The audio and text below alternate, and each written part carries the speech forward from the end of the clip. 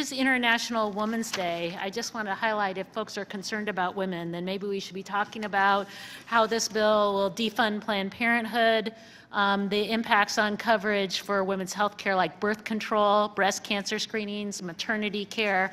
If we really care about women, let's talk about that. Let's talk about Melinda in my district, who depends on the ACA's free birth control benefit to treat her chronic ovarian cysts. She has voiced strong support for the contraceptive benefit and is frustrated because GOP anti-choice opposition to birth control means that she may not be able to access her birth control and have it covered by her insurance. So if we're going to talk about International Women's Day and supporting women, let's talk about these issues where we're undermining women's health care and the legislation that Republicans have put forward. I yield back. Mr. Doggett. Thank you.